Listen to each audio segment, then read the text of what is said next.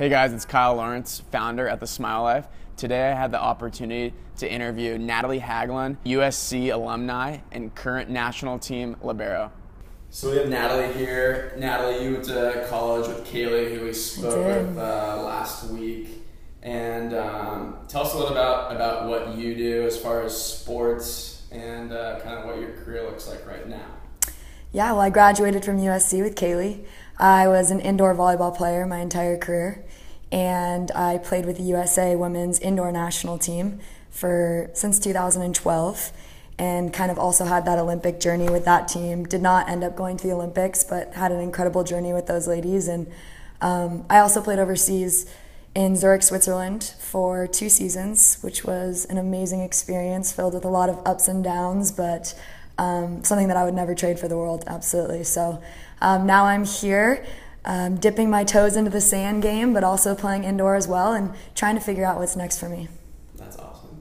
I know just from friends playing overseas and friends within the national team system, that's just a crazy lifestyle. There's not a lot of time for yourself.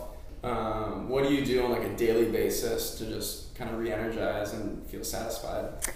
Well, when I was overseas, there was a lot of alone time, so I tried to find something that I was truly passionate about. And I found that writing was something that I loved, and I created a website and started writing to younger, aspiring athletes and mostly volleyball players about how I got to where I was, or how I am today, how my teammates got here, and what the struggles we went through to get here. We know it's tough doing what we do every day, and there's a lot of things that people look from the outside and they say, oh, they never go through that. These are pro players. They're never stressed out. They never have bad games.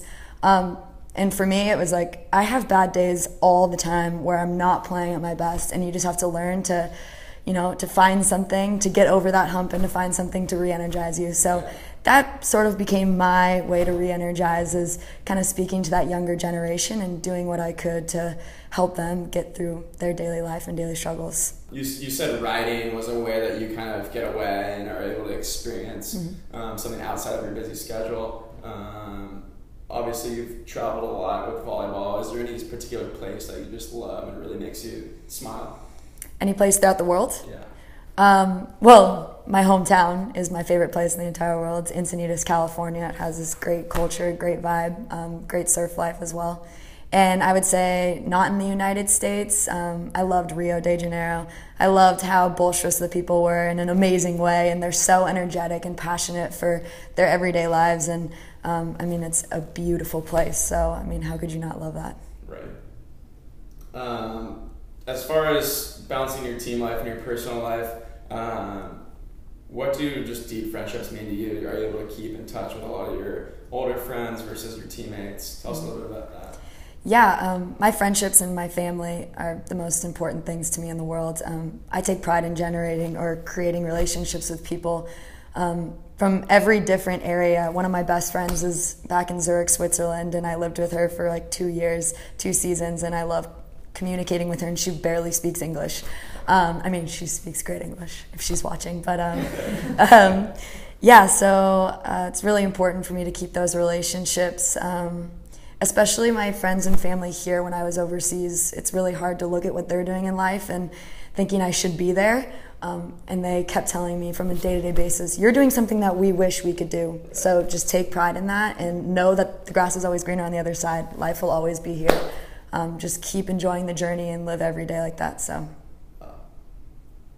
And then I'm sure you've had friends and family come out to visit you and see you play, whether it's at USC or overseas. Or when you're in the national team system, but what does it mean to you when you see a good friend or a family member or a fan just like give you the biggest smile?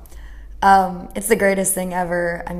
At every USC game, I would look up in the stands and my parents and friends would be sitting in the exact same seat, line to line, and I remember looking at them, and every time my dad would give me a big thumbs up and a smile, and that's the sort of reason why I kept playing, is I just loved that energy that we had.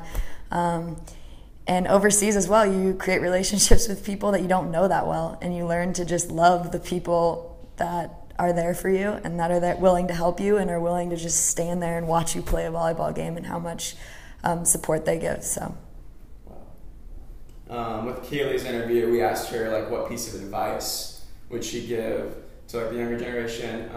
But with you, I want to ask you like, is there any small thing that you do on an everyday basis or a weekly basis that just makes someone's day?